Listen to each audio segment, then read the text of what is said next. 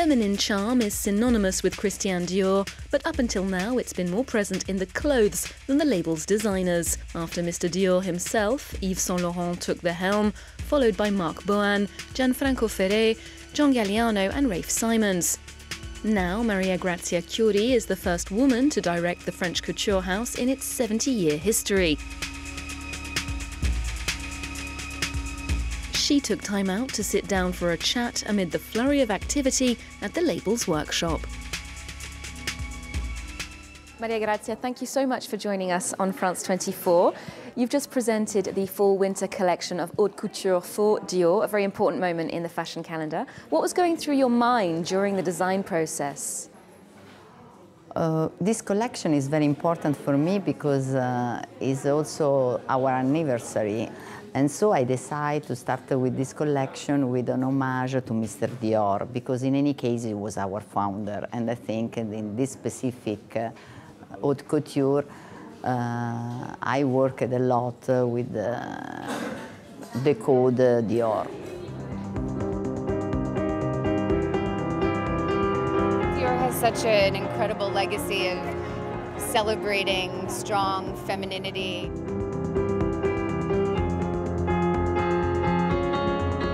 This idea of a strong woman, she's made it feminine, but masculine too.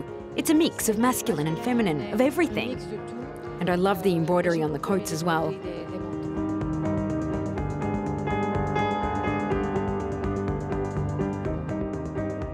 You've spent about a year now as the head of this very prestigious brand. How has it been? Any highlights, any surprises? I found this book in Dior archive that Mr Dior did in '54, and this book surprised me because immediately showed like Dior was a worldwide brand. He opened atelier also in New York, also in the other country. He understood immediately the difference of women around the world. And surprised me also to know that immediately he started with different category of product like parfum, scarves, fur. And that's unbelievable for the time because we are speaking of about a few years after the war. Christian Dior was among the first brands to encompass every facet of fashion. Today, the label has hung on to some traditions, employing milliner Stephen Jones to oversee couture hats, headdresses and masks. He's become an integral part of the design team. I think hats have always been part of the language of Dior anyway, but I think, you know, for me, hats are the punctuation mark to the sentence of fashion. I mean, we really provide the exclamation marks more than anything. The first season I worked with Grazia, normally we have a girl like we have here trying the hats on, and Grazia was the first person who said, "Excuse me, is it okay if I try it on myself?" And she put it on and she looked fantastic. She said, "It's in the show."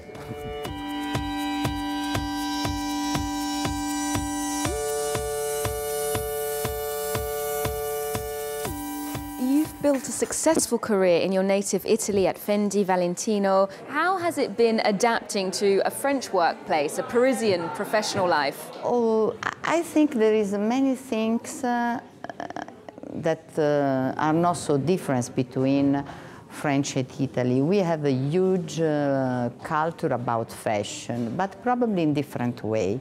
I think that French are very close with the past, with the heritage, and they want to maintain this live.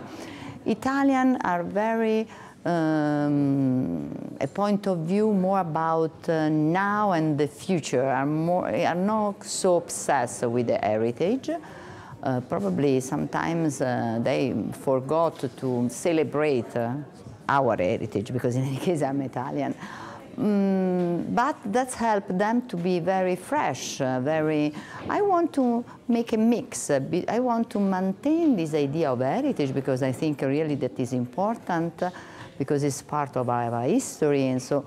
But at the same time, I want to move in the world in Italian way and with this idea about the future. Dior's taking a look back at its rich history with a special anniversary exhibition at the Museum of Decorative Arts in Paris. With over 300 haute couture creations on display, it's also a peek behind the scenes at the work of the petites mains, the expert craftsmen and women dealing with feathers, crystal, embroidery and tulle, confections that can take more than 1,000 hours to complete. When you look at that, what do you see that Dior's contribution to fashion has been in 7 decades? When you see the exhibition, you don't see only dress. You see like the dress express the time. When I arrived in Dior, at my first pret-à-porter, the first things that I say, that I believe that our heritage is not only Mr Dior, but all the huge designer and talent designer that worked in Dior. And how have you seen that style evolve over the ages? If you see Mr Dior, for example, Dior is evident that is after the war, the color are gray, black, ivory and blue. Only in evening dress you have a touch of color. People image Dior, remember about Dior more Miss Dior dress with a little flower. But honestly, the important part of Dior was the day wear. Jacket, coat in wool material, because we are speaking about after the war. So the silhouette is feminine because we have a small waist and the plisses gone, but at the same time it's also severe. Only in the evening dress you find this touch of fairy tale. If you see after Saint Laurent, you see that the women are changing and the silhouette start to be more light because the time is changing. And if you pass after to see Marc Bohan, it's so evident, like the women are changing a lot, short dresses, and also like that we are moving in some way in pret-à-porter. Now there is a huge audience, start to have a huge audience fashion with the Ferré. And with Galliano, that's more evident because it's really scenographic, really theatrical. The image also of couture is like an opera more than only a défilé. And also with the Raf, you immediately see that is another moment in the world. It's a more intellectual, more. So I think they was very clever to choose the right designer for that could be represent well the time. And the brand's heritage has clearly inspired Dior's creative director, who's woven it into her own designs. This dress was designed by Grazia Chiuri, and it's called New Junon. And in fact, it references the dress directly behind it. That model was created by Christian Dior in 1949 for his mid-century collection. It's called the Junon, and it's a very famous piece in the history of fashion. We can see in the modern version that Grazia's also used tulle, but in her own way. That is, it's very light, with the shaded pastel tones and the pleated edge that makes the gown float about the body. She really does think like a woman who'd be wearing her own designs. Each piece must feel pleasant to wear, sit lightly on the body, while at the same time creating a beautiful silhouette.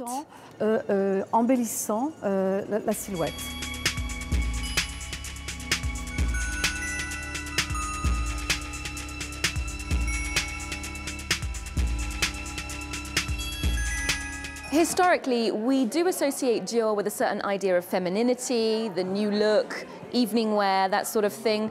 But in 2017, what for you defines femininity, or who defines femininity for you? Because I'm a woman, I have a completely different point of view about femininity.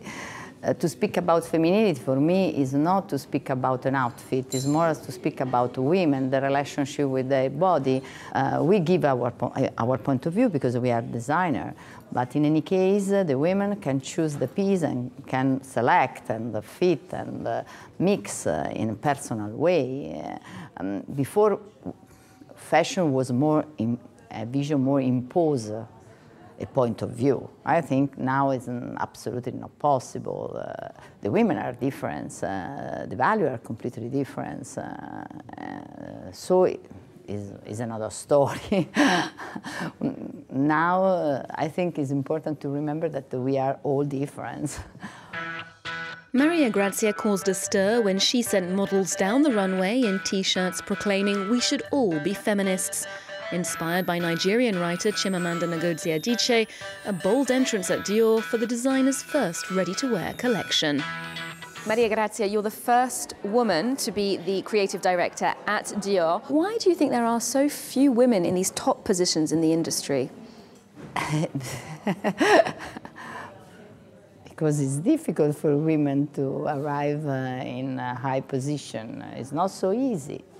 It's in tradition, but not only in fashion, in all around the world. And we are lucky in any case. There are other places more difficult too.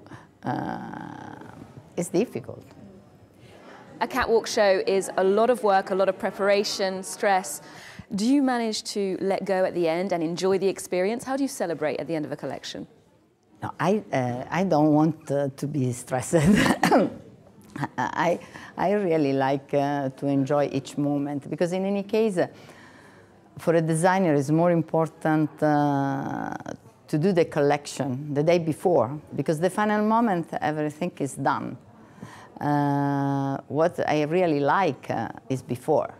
When you think about, when you are building that, when you go in the atelier, that's the part that I love more, honestly. After is a beautiful moment, a celebration moment, but what I really like is to work in the collection, honestly. Maria Grazia, thank you so much for your time. Thank you.